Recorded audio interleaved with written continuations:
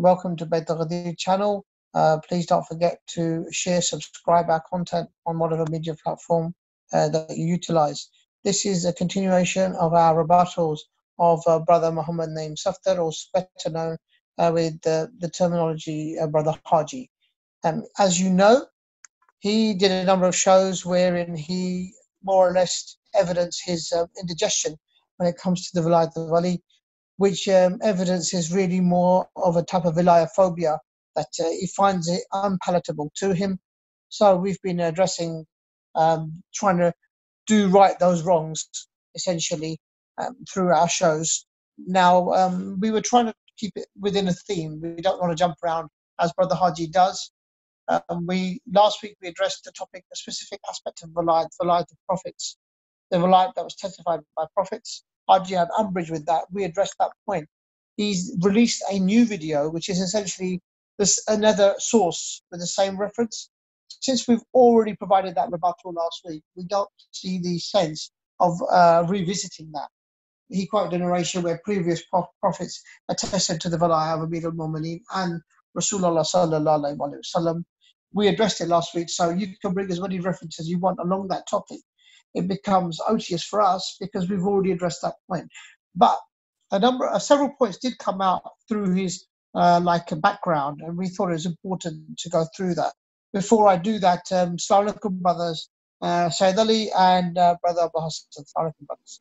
Assalamu alaikum. Right, now, the topics, the reason that we are actually going to address three aspects of his objections were, okay, we've addressed the narration itself, but the three objections that he wrote, he decided to bring to the attention. As he said, he likes to educate the masses about Shiism. So he was educating them by posing three questions, essentially. Three arguments, essentially. Are the Ahlul chosen? Number one. Then he discussed the verse of the Quran, Surah Al-Imran, verse 33. Does Allah subhanahu wa ta'ala choose the new family of Ibrahim? So when the verse says they've been chosen, that means that they are the most superior. So if we bring the family of the Prophet, peace be upon him and his family there, then that contradicts the verse. That was the second point. And third point was something that he had made a suggestion over, that can a non-prophet excel a prophet? And he found that totally unacceptable and blasphemous. So essentially what we'll do is we will, inshallah, the three objections, address those. So our rebuttal of Haji's video is linked to those 3 points. Okay, Brother Sayyid Ali, over to you. So let me get straight to the point. We don't want to waste too much time with Muhammad named Safdar, since he's totally ignoring us. At the moment, you can see he's quite occupied arguing and debating with his Salafi brothers. He's very quick actually to respond back to them. It would be nice if he gave us the due attention as well. Since that this is, I believe, the seventh refutation, and we yet to hear a single response to any of our videos. So the first point Haji brought up was that, the Ahlul Bayt, they're not chosen people. Let's have a look. The prophets and the Anbiya are the best of people. They are chosen by Allah subhanahu wa ta'ala, as Allah subhanahu wa ta'ala says in the Quran. Allah subhanahu wa ta'ala has chosen the prophets above mankind. Allah subhanahu wa ta'ala has preferred these chosen slaves above all of mankind. So Al-Bani, in his authentication of 𝗧𝗨𝗥𝗡𝗦, volume 3, hadith number 3605, 3606, page number 483, quotes the following narration. I'm just going to go straight into the narrator, and the narrator is Wathil ibn Askar said that the Messenger of Allah said, indeed Allah subhanahu wa ta'ala has chosen Ismail from the children of Ibrahim alayhi salam. He chose Banu Kanana from the children of Ismail, and he chose the Quraysh from Banu Kanana, and he chose Banu Hashim from the Quraysh, and he chose me from the Banu Hashim. So as you can see, according to this tradition, the clan of the Holy Prophet, the Banu Hashim, they were a chosen clan. Just as from the previous nations, Allah subhanahu wa ta'ala chose from the children of Ibrahim alayhi salam and the children of Ismail alayhi salam. Likewise, he also chose from the progeny of the Quraysh, and he chose Banu Hashim. This hadith is deemed as Sahih, and it says also, again, the same narrator says, the Messenger of Allah said, indeed Allah has chose Banu Kanana from the children of Ismail, and he chose Quraysh from Banu Kanana, and he chose Hashim from the Quraysh, and he chose me from Banu Hashim. And the hadith is Sahih. Yeah. The next narration is from Ahmad ibn Hanbal, Muslim Ahmad ibn Hanbal, volume 28, hadith number 16,986, page number 193. And it's the same narrator, and he says, the Messenger of Allah said, indeed Allah chose Banu Kanana from the children of Ismail alayhi salam, and he chose the Quraysh from Banu Kanana, and he chose Banu Hashim from the Quraysh, and then he chose me from Banu Hashim. And this hadith is Sahih according to the criteria of Muslim, and this has been mentioned by scholar 𝗧𝗨𝗥𝗡𝗦.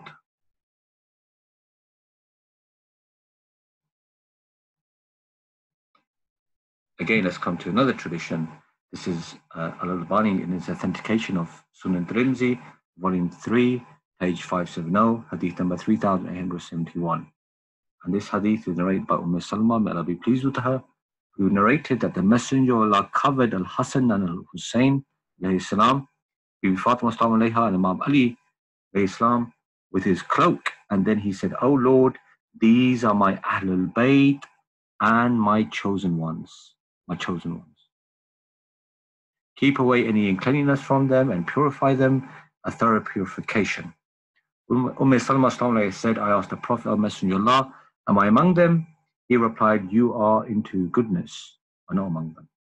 And this hadith has been graded Hasan, Sahih, and Al-Albani authenticated it as being authentic. Now, as you can see, these are two traditions. The first tradition highlighting that the Banu Hashim were a chosen tribe. Number two, the Holy Prophet said very explicitly that his Ahlul Bayt were chosen people.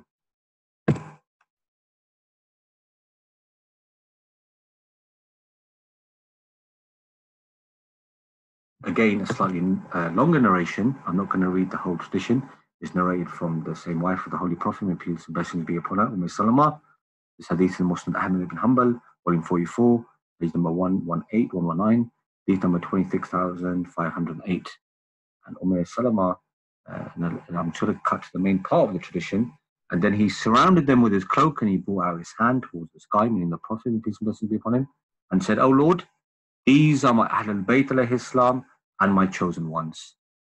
Keep away any uncleanness from them and purify them through thorough purification. O Lord, these are my Ahlul Bayt and my chosen ones. This is explicitly the Prophet actually mentioning it twice in the very same tradition, according to this event that occurred. So you can see the Holy Prophet makes a very explicit statement that the Ahlul Bayt of the Prophet, they are chosen people. According to Haji, they're not chosen people. So according to Muhammad Safdar, they're not chosen people. So now we come to Al-Hakim in his Al-Mustadrak, volume 3, page 140, hadith number 243. The Prophet, may peace and blessings be upon him, said, O Fatima, will you not be pleased that Allah has looked at the people of the earth and he chose two men? One of them is your father, and the other is your husband, Imam Ali alayhi salam. Okay, so this hadith has been deemed Sahih, authentic, on the conditions of Bukhari and Muslim. So according to Bukhari and Muslim, this tradition is Sahih according to their standards. So here you have it. Allah subhanahu wa ta'ala chooses two people, the Holy Prophet, may peace and blessings be upon him, and Imam Ali alayhi salam.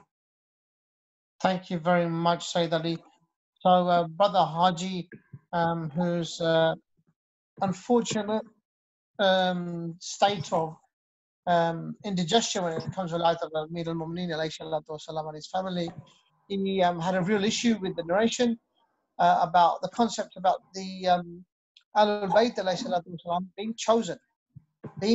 He had an objection, and we have evidence the fact that Rasulullah sallallahu alaihi wasallam comes from a lineage that Allah subhanahu wa ta'ala has chosen from the Bani Hashim. So and the traditions that Brother Sayyid Ali mentioned evidence that. And in addition to that, so he came from a selected, chosen tribe. And from that chosen tribe, we have another specific specialism in terms of choice. And that's Ahlul Bayt alayhi salatu wasalam, those who are the people of the cloak. Again, the narrations say that they have been chosen. So if Haji has an issue with the concept of individuals being chosen, then clearly it evidences his lack of knowledge about hadith, the literature in his own books. Because Ahlul Bayt alayhi salatu wasalam, the Ahlul Bayt of Rasulullah sallallahu alayhi wasallam, are chosen individuals by Allah subhanahu wa ta'ala and his Rasul. Okay, over to you, Brother Abul Hassan. Thank you, brothers. Bismillah ar-Rahman ar-Rahim. Firstly, I'd like to say that Ahlul Bayt are one of the chosen people of Allah Azza wa Jal. They are the ثقلين. They are our source of knowledge. They are one of the best people of mankind. And Allah has mentioned this in the verse that Brother Hajji has mentioned. And Brother Hajji attempted to divert the question on whether they are part of this verse. And you can even see him stutter when he came to speak whether Ahlul Bayt are included in this verse or not. Allah has chosen Adam and Noah and the family of Ibrahim and the family of Imran above mankind. It's clear they've been chosen. So the Imams do not come, they are from the lineage of the Prophet Muhammad sallallahu alaihi wasallam. So one can't deny that. You can even say, when he mentions the topic, he says, they are not, he stutters, and then he says, well, the Imams are from Ahlul Bayt. But the question was whether they are included in this verse or not. And now we will come to read the verse and see what the ulama of Ahl Sunnah had to say about it. أعوذ بالله من الشيطان الرجيم إن الله اصطفى آدم ونوحا وآل إبراهيم وآل عمران على العالمين. Allah chose Adam, Noah, the family of Abraham, the family of Imran, above the Alameen of their times. This is chapter 3, verse 33. Abu Hayyan, in his tafsir, al-Bahr al-Muhit, he mentions, وَقَرَأَ عَبْدُ اللَّهِ ibn Mas'ud. Abdullah ibn Mas'ud used to recite the descendants of Sayyidina Muhammad above all people as part of the verse. And this is volume 2, page 455. He says in Arabic, وقرأ عبد الله بن مسعود وقرأ عبد الله وآل محمد على العالمين. And that is the Arabic. Now Abu Ishaq al-Thalabi, and since Brother Haji loves to read tafsir books, we'll also read tafsir books from the Sunnis as well. He says from Abu Wa'il that he said, I read in the Mus'haf of Abdullah ibn Mas'ud, surely Allah chose Adam and Nuh and the descendants of Ibrahim and the descendants of Imran and the descendants of Muhammad above the nations. Tafsir al-Thalabi, volume 8, page 248 to 249. Okay, so now in the Arabic of this reference, قرأت في مصحف عبد الله بن مسعود أن الله اصطفى آدم ونوحا وآل إبراهيم وآل عمران وآل محمد على العالمين. And this is what the tafsir book of Al-Thalabi says. So now we will read from Al-Bukhari the same opinion from Ibn Abbas. Ibn Abbas says, they are the believers of the family of Ibrahim alayhi salam, and the family of Imran alayhi salam, and the family of Yasin alayhi salam, and the family of Sayyidina Muhammad sallallahu alayhi wa alihi wa sallam. And this is in Sahih Bukhari, volume 4, page 402. And as we can see, that is the Arabic as well. And this is taken from originally At-Tabari and Ibn Abi Hatim, who have chains for it. So At-Tabari mentions, I was informed by Al-Muthanna, who said I was informed by Abdullah ibn Salih, who said I was informed by Muawiyah from Ali, from Ibn Abbas. Verily Allah chose Adam, Nuh, the family of Ibrahim, the family of Imran, above the worlds. Ibn Abbas said, and now this is Ibn Abbas talking, they are the believers from the family of Ibrahim, the family of Imran, the family of Yasin, and the family of Sayyidina Muhammad sallallahu alayhi wa sallam, This is Tafsir al-Tabari, volume 5, page 328.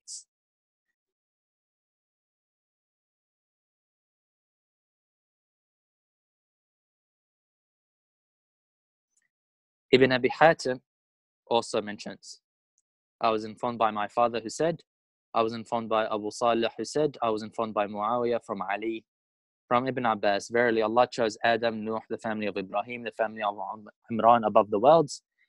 They are the believers from the family of Ibrahim, the family of Imran, the family of Yasin, and the family of Sayyidina Muhammad sallallahu alayhi wa sallam.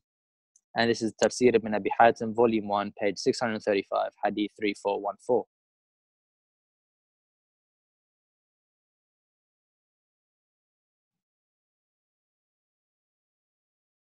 Thank you very much, Brother Abu Hassan, for that very important contribution. Brother Haji, you see, herein lies the problem.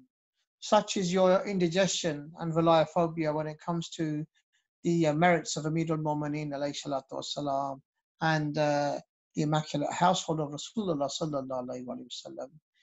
That in your hatred of the Shia, when you quoted that verse, you didn't bother looking at some of your own tafsirs. You simply jumped to the conclusion that, and you sought to argue that, oh, well, these are the households that are superior, and anyone else, any other individual who believes a household is superior, apart from these, he's essentially committed blasphemy. You know, he's essentially breached a verse of the Quran. Brother Haji, please, we implore you to consult your tafsir books.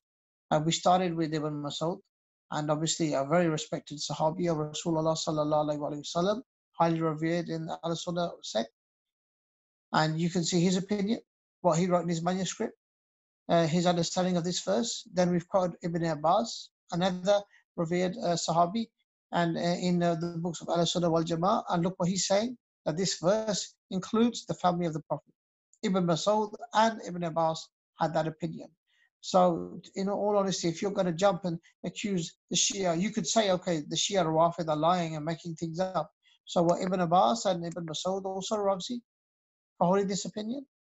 And the verse that you were so desperate to prove excludes the Ahlul Bayt alayhi salatu wasalam from excellence. It in fact includes them, as is testified by these two revered companions. Okay, so what we're going to now discuss is the issue of whether certain prophets, I said non-prophets, whether they can excel prophets. Is that possible? Yes or no? This is going to be the discussion for this section. As great as Ali radiallahu anhu or alayhi salam is, he is not in the same breath or does not come close to the Anbiya. It's just common sense. He is a non-prophet. These are prophets. These are chosen by Allah subhanahu wa ta'ala. Ali radiallahu anhu is a righteous servant of Allah subhanahu wa ta'ala. One of the 10 that's been given glad tidings of paradise. The cousin of the Prophet Muhammad sallallahu alayhi wasallam. The husband of the daughter of the Prophet Muhammad sallallahu alayhi wasallam. Many virtues. The virtues are endless for Ali radiallahu anhu. But one has to be frank and one has to be clear. He does not come near a prophet. Does not come close to a messenger in terms of virtues and maqam. If you believe that's the case, then in essence you have fallen into ghulu, extreme ghulu, and this is what Shiism is in essence is. When we believe the Imams of Ahlul Bayt alayhi Islam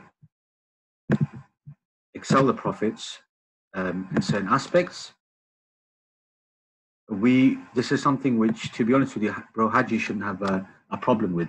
I mean, considering the fact that he himself was brought up studying in a Deobandi institution, he should know what the statements of his own scholars are. For example, Qasim Nanotvi, in his famous book Tazir Nas, he says on page number 5, the evidence for this claim is that the prophets, if they excel the ummah, then it's in the field of knowledge. And as for good deeds, then sometimes a member of the ummat or the ummati at face value exceeds the prophet. So this is from Tazir Nas, page number 5. There's a reference. Brother Muhammad Safdar can always go back and ask Maulana Usman or Maulana Abu Halim. Again, Al-Mustadrak al-Hakim, volume 3, page number 136, hadith number 331. It's been narrated from Abu Ishaq, who said, how is it that Ali inherited from the Prophet, may peace and blessing be upon him, is the review. He said, because he was the first one of us who joined him, and the most intense one of us in following him and accompanying him. I'm going to skip to the next tradition. As you can see, it's been highlighted in red. So by this consensus, it is revealed that Ali alayhi salam inherited the knowledge from the Prophet, may peace and blessing be upon him, and others were excluded. Both traditions are deemed authentic. The first one is Sahih according to Al-Hakim, Sahih according to the criteria of Bukhari Muslim, and the Zahabi says it's Sahih. So here you can see that Imam Ali alayhi salam was the only exclusive inheritor of the knowledge of the Holy Prophet, may peace and blessings be upon him. Therefore, the Holy Prophet, may peace and blessings be upon him, who surpassed the knowledge of all previous prophets, Imam Ali alayhi salam was the sole inheritor of that. And in this way, we don't just say Imam Ali alayhi salam is better based on just normal deeds, as the statement of 𝗧𝗨𝗥𝗡𝗦 al-Notri, but Imam Ali alayhi salam would excel the previous prophets based on the fact that he learned from the best of prophets. This hadith, as you can see, is appearing on your screen, and hopefully Brother Muhammad Safdar can explain why he has a problem with this. We are going to go in more detail in later episodes when we address later videos about this particular subject matter, but I think these two quotes should suffice. Thank you, Sayyid Ali. Just a point that I just wanted to expand on as well. The fact of the matter is, if you can imagine a jigsaw puzzle, and every single prophet had a role in, if we viewed that the complete puzzle is the religion of Islam, delivered by Allah subhanahu wa ta'ala through 124,000 prophets. Every prophet had a role, had a mission, and they were a piece of that puzzle. But their knowledge base was not the same. Are you going to tell us that the knowledge of Nabi Adam ﷺ was the same as that of Prophet Muhammad, peace be upon him, and his immaculate family? Of course not. It wasn't into the deep sciences or philosophy or knowledge base that Rasulullah ﷺ had. Knowledge expanded over time. As prophets came, Allah subhanahu wa ta'ala bestowed them with greater amounts of knowledge. And that's why when Rasulullah ﷺ came, the knowledge that he had excelled all of the other prophets. He inherited that of previous prophets, and Allah subhanahu wa ta'ala bestowed him with even more knowledge. And that's when Islam was completed, the deen was complete. And Amir al-Mu'mineen alayhi salatu wasalam, as the inheritor of the knowledge of the Prophet, peace be upon him and his immaculate family, he is the inheritor, and he has of course acquired that level of knowledge. So yes, if you're going to say, does Amir al-Mu'mineen alayhi salatu wasalam have knowledge which excels that of previous prophets, such as Prophet Adam alayhi salam or other prophets? Of course he does, because he is the inheritor of the knowledge of Rasulullah sallallahu alayhi wa sallam, and there should be no objection there whatsoever. Believing in that does not constitute blasphemy. Brother Haji, epic fail yet again. As you know, we always like to reciprocate Brother Haji's kindness, since he's particularly fond of citing Shia books, and in his last show he cited 2 narrations. It's over to Brother Abul Hassan, who will likewise provide a gift for Brother Haji. Brother, over to you. Thank you, brother. Firstly, I'd like to read a quote from Ibn Hajar al-𝗦𝗡𝗦𝗦𝗦𝗡, where he mentions the use and the evidence of weak hadiths. He says the majority of companions do not have authentic reports in their virtues. This does not harm them, as will come that some of his, because he's talking about Muawiyah in this book, virtues are Hasan, as narrated by Tirmidhi in his Jami'. The Hasan or good hadith is used as evidence by consensus. In fact, even the weak or da'if hadith is used in manaqib and virtues of people as well. And this is Tatir al-Jinan wal-Lisan, page 45. And if you read this book, bro Hajji, you'll realize that actually most of the book is fabrications and not authentic narrations, or even weak narrations, as Ibn Hajar has mentioned. And this is Tatir al-Jinan wal-Lisan, page 45. He also goes on to say, if you say the hadith you mentioned is a weak hadith, so how can you use it as evidence? I said, Ibn Hajar, there is agreement between our scholars of jurisprudence, usul and hadith, that weak hadith is used as evidence, hujjah in manaqib, like how there is consensus in the virtues of amal. If it is affirmed that it is used as evidence, regardless of what the arrogant and jealous people say, then it is compulsory on everyone of knowledge to accept this and avoid the claim of deviants and people of falsehood. So as you can see here, he's saying that someone who rejects this concept of accepting weak hadith for virtues is actually people of deviance and people of falsehood. He goes on to say, and we have clarified the use of weak hadith, so keep this in mind when reading this book, as I have narrated weak narrations in this book for Sahaba and others. So hold on to this principle as it is sufficient evidence. However, this is on the condition none of the narrators should be attributed to fabrication, or else it should not be accepted. And this is page 51 to 52 of the same book. So here, as we can realize, he's saying the narrator should not be attributed to fabrication. However, Ibn Hajar al-Makki did not stick to his own principle and placed fabrications, even in this book, just to prove the virtues of Muawiyah. And see how they will combine books just to defend Muawiyah and putting fabrications. When it comes to Imam Ali, they will always make sure the chain is correct and go into extra detail just to try to prove a certain narration is weak, whereas they go against their own principles. Now let's read, for example, here, and I'll give back a gift back to bro Hajji. This narration is in 𝗬𝗠𝗪𝗧𝗏 and is narrated by Abi Sa'id al-Khudri radiyallahu anhu. And he said, I saw the Prophet Muhammad, or the Messenger of Allah sallallahu alayhi wasallam, and I heard from him say, Ya Ali, O Ali, ما بعث الله نبيا, Allah did not send a prophet. O Ali, Allah did not send a prophet إلا except وَقَدَّاءَهُ إِلَى وِلَايَتِكَ, that he did not send a prophet, O Ali, except he called him to your wilayah. So Allah did not send a prophet except he invited this prophet to Ali radiallahu anhu's wilayah. Are you kidding me? Are you for real? You know, is this not disrespectful? This is in Musnad al-Firdaus. He says, the Allah Almighty said, when your Lord brought forth from the children of Adam, from their lineage, their seed, and made them testified to themselves, saying, am I not your Lord? They said, yes. Then he said, I am your Lord, Muhammad your prophet, and Ali your leader. Musnad al-Firdaus, volume 1, page 354, hadith 5066. So the same narration is actually in our books, Sunni books. Ibn Asakir, the same thing, also narrates, Abdullah ibn Mas'ud said that the Holy Prophet ﷺ said that an angel came to me and asked me to ask the prophets who had been sent before me as to why they were sent. I said, why were they sent?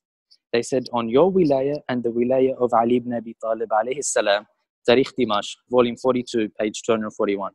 As we can see here, the same narrations or very similar narrations about the covenant being mentioned here as well. Al-Hakim in Ma'rifat Ulum al-Hadith also narrates the same story as Ibn Asakir, Ibn Mas'ud, that the Holy Prophet ﷺ said that an angel came to me and asked to ask the Prophet who had been before me as to why they were sent.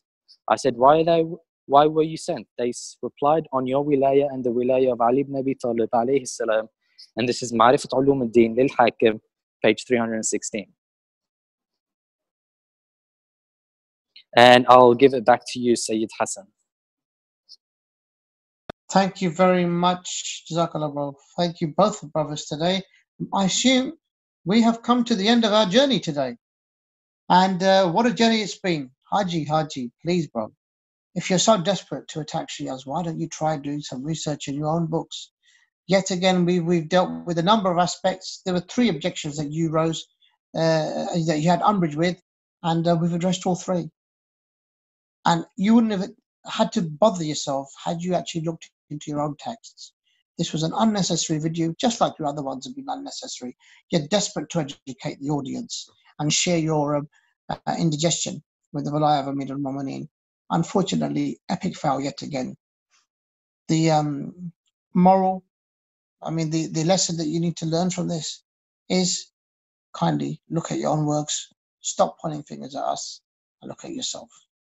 Okay, brothers, Jazakallah for your contributions. Remember us all in your du'as as we shall remember you, dear viewers. Assalamu alaikum.